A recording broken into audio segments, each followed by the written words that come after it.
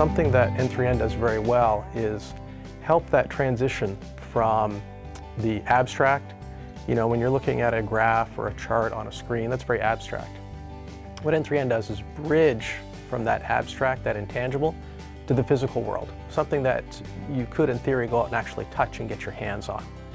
So overall, the opportunity to work with Erhan, who brought me in, the opportunity to work in such a phenomenally fast-growing space segment, and the opportunity to move back and forth between the intangible and the physical, the abstract and the real, really appealed to me.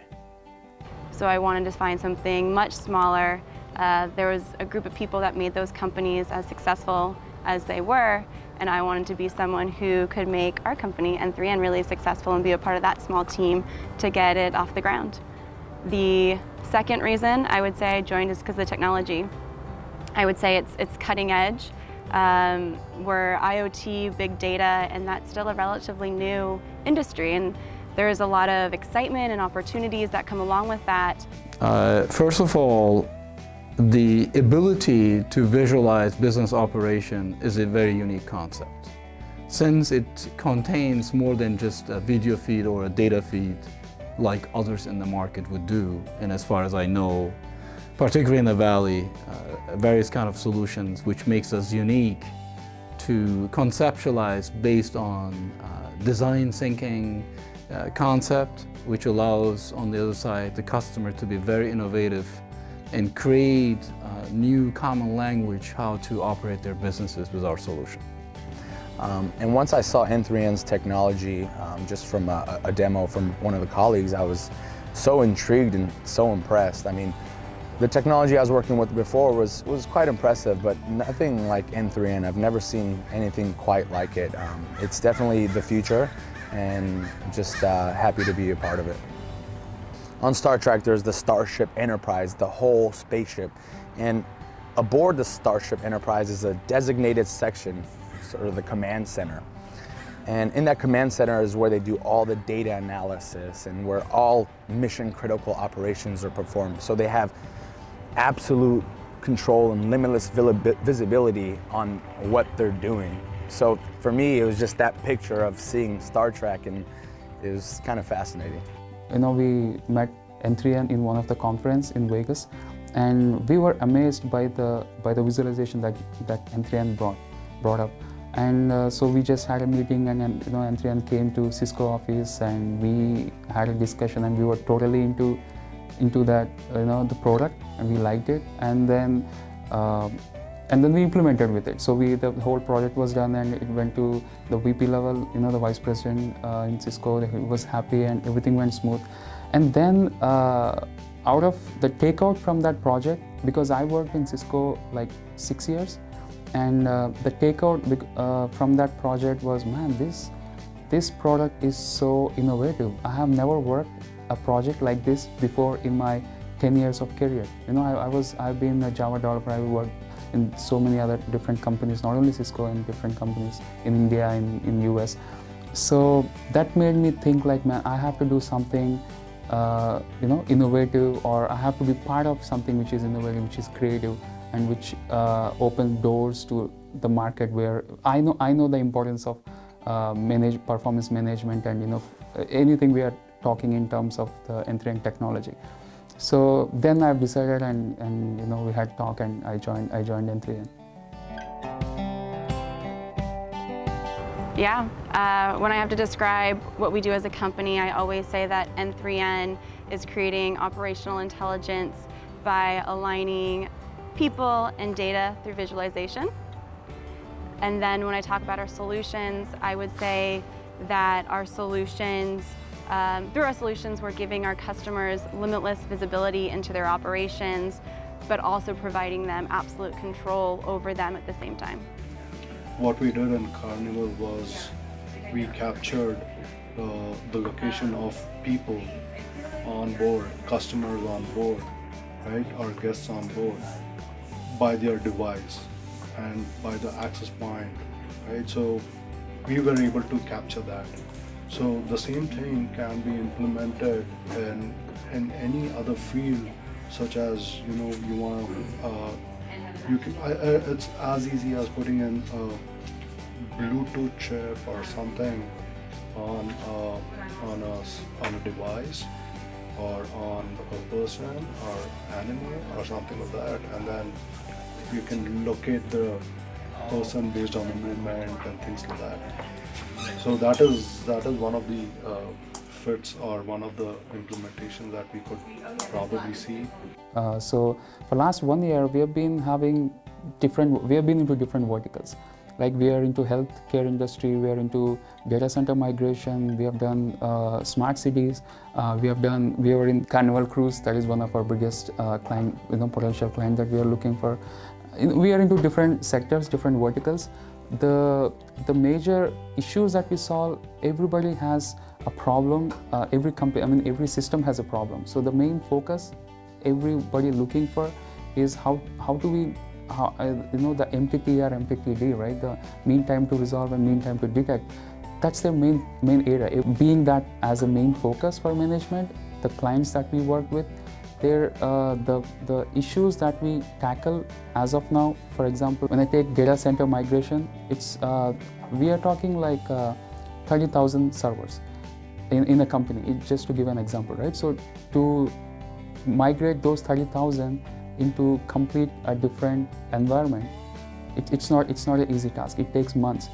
After we implement it, of course the client, everybody knows it's Maximus. So after we implemented this project, actually they came back to us and said within 10 days they know what are the things they have to do. They have complete list prepared for for this data migration process. So this is one small example.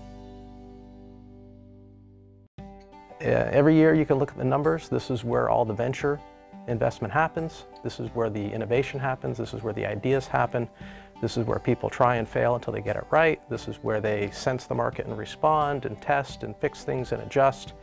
And it just will not happen anywhere else at a scale that it happens here in the Valley. And it's just exciting to be a part of it. The Valley, which is innovation, right? Which is the innovation machine, the lock for the planet. Right? I haven't seen personally anything better than in the Valley in the density of many things, right? Of the intellect, of people who are very competitive. So everyone strives to be the best. And that at the end brings to everybody globally the best solutions, best technology, best use cases, so that all on the planet benefit from whatever we do or people like us do. And that's what I believe differentiates the Valley most from anywhere else in any other place I have seen. You can drive around and see Facebook and Google and LinkedIn and Salesforce, and they all offer great opportunities, and I feel that I could succeed at any of them. But I think what they also symbolize and represent is the idea that you have the ability to change the world.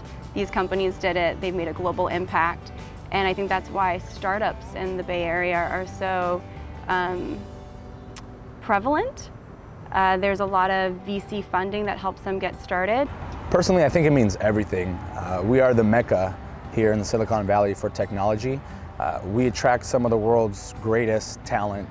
The world's greatest tech companies are all located here. I think, kids around the world who have a passion for technology dream about coming here one day to work. So, I just find it very fortunate that I'm here and, and striving.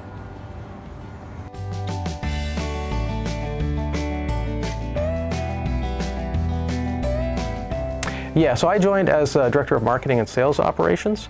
So at a company like N3N, where we're at now, what that really amounts to is lead generation and filling pipeline. So it's external marketing, it's analysis of the market, analysis of the verticals, it's developing messaging that's appropriate on a per vertical basis, it's making sure that the salespeople have prospects to talk to. It's also internal marketing. It's keeping morale up,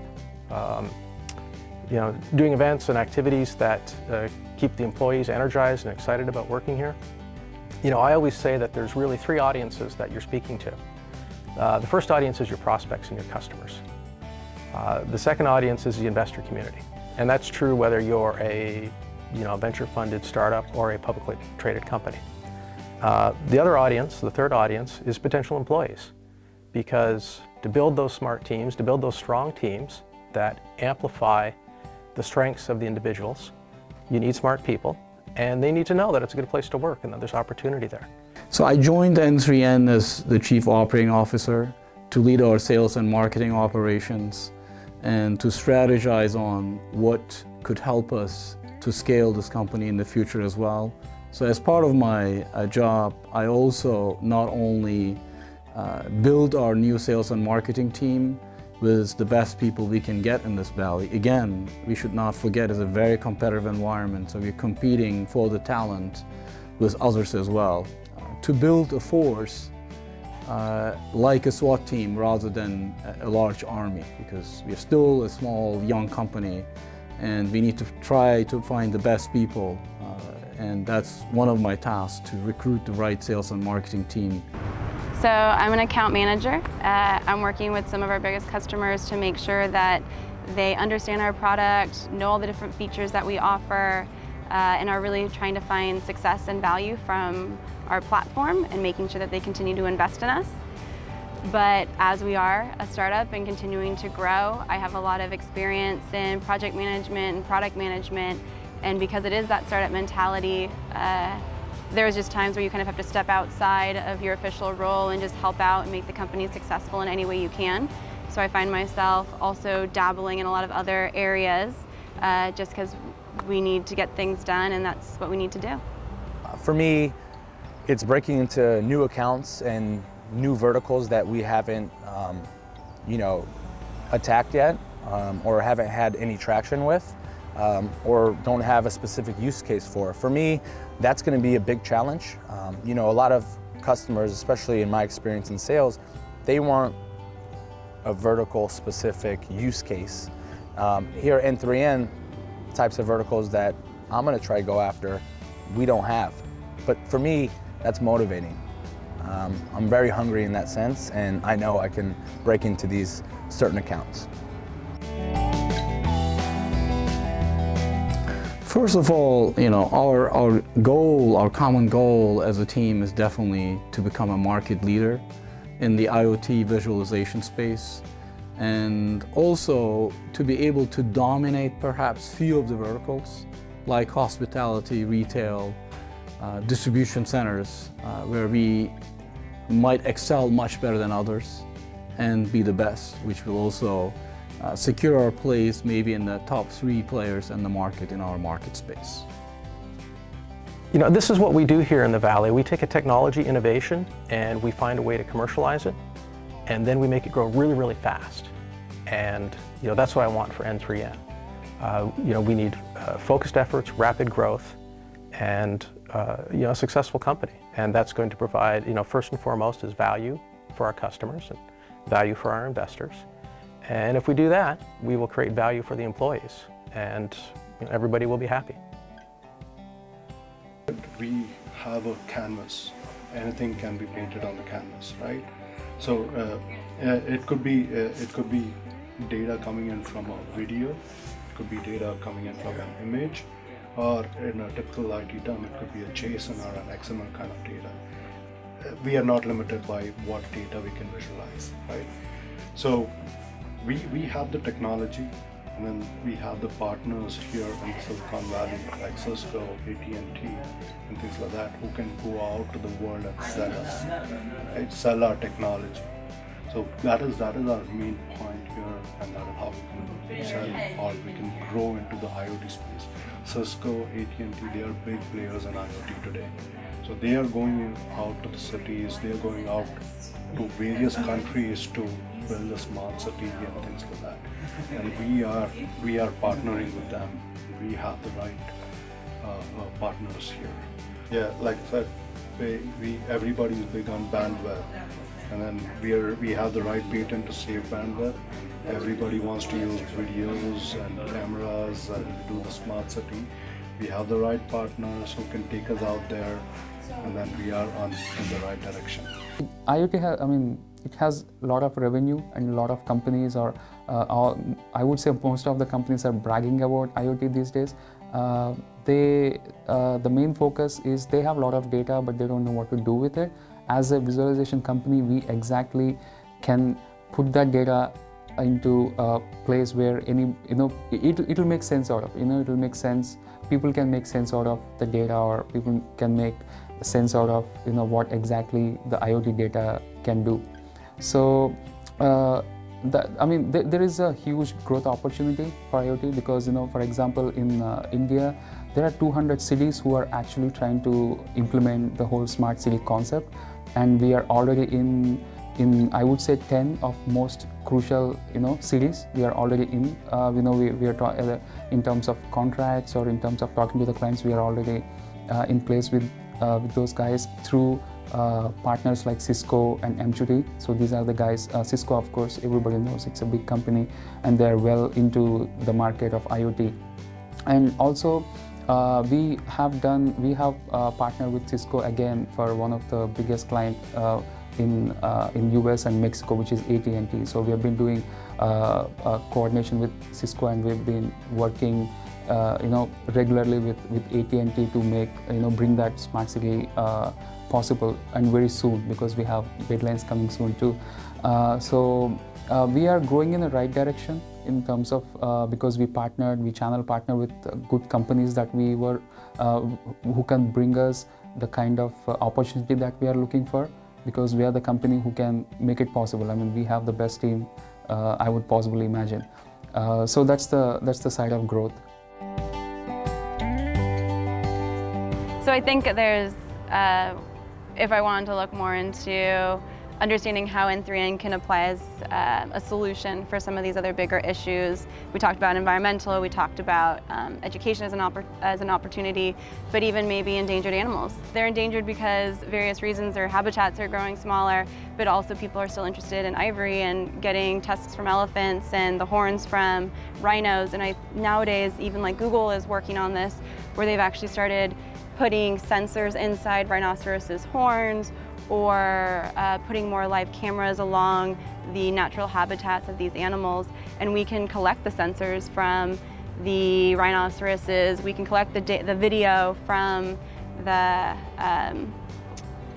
savannas and the brush in Africa, and actually pull all that together on a screen so that if someone's monitoring them, they can see that someone, like a poacher, is coming, or like has penetrated some type of barrier or border, and that they've come in. And I think right now they have issues in responding in a timely manner, and so if they're being more proactive and they're getting these alerts through N3N's platform, they can more quickly react to these types of things and hopefully save those animals' lives.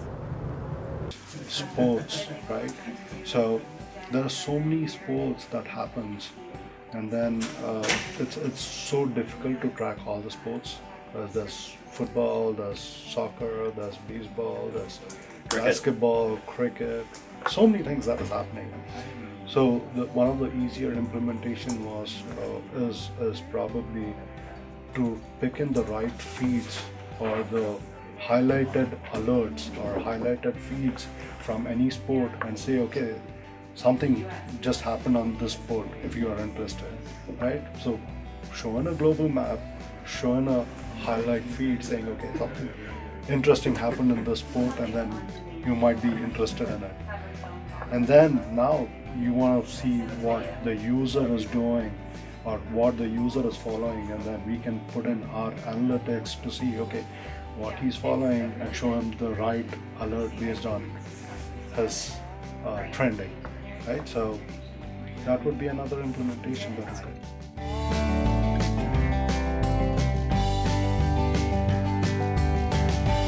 If I think about an animal, that might be a good metaphor. The company's like a lynx, very powerful, very strong. We're still a little bit stealthy. We have some really good things happening that we're not able to announce yet. But we are on the prowl, for sure. And we have got untapped potential. If you think of a lynx crouched, ready to pounce, that's sort of where we are now. Do you know the bird, eagle. That is what comes to my mind. You know why? It flies so high in the sky, it can see so many things, and it can also see the tiniest things like an ant, and that's what N3N does. So we see the tiniest of things and we give you an overview, and then you can drill down to the tiniest of things and then find what the issue is and where the issue is. So Eagle is probably the best example. For me, it's quite simple. It's just two words that speaks volumes to N3N. Limitless visibility and absolute control.